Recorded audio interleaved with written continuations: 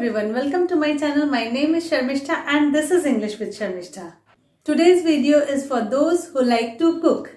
Yes, cook. And even for those who like to eat. If you watch videos where the spices and the names of other ingredients are given in English, you must understand what they mean in Hindi. Sometimes you visit a restaurant and the staff there tells you about the things that are available there and you don't know what they mean. So in today's video, I am going to give you the English and Hindi names of as many food items and spices as I can remember now. To start with the most common spices, cumin seeds means zira, coriander seeds means dhania, fenugreek seeds means methi, cinnamon means dalchini, black pepper is kali mirch, clove is long, fennel is saunf, bay leaf is tej patta, asafoetida is hing, chili is mirch, ginger is adrak and garlic is lasun, turmeric is haldi, mustard is sarson. Then there are vegetables like spinach is palak, radish is mooli, ash god is petha kaddu,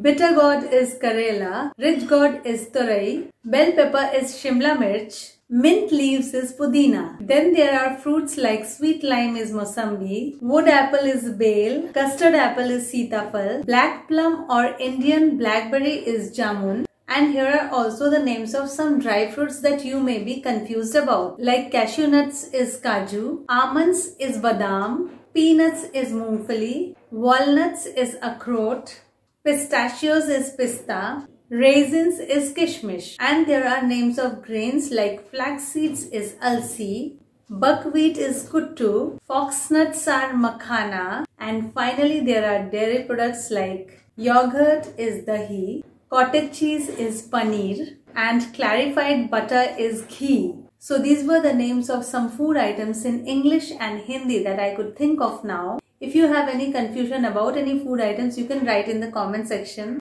And that's all I had to say today. I hope this video was useful. If you found it useful, do like it, share it and subscribe to my channel if you haven't already. Do click on the bell icon for notifications. Keep reading, listening and learning a lot of English. And do take a very good care of yourself till I come with my next video. Bye for today.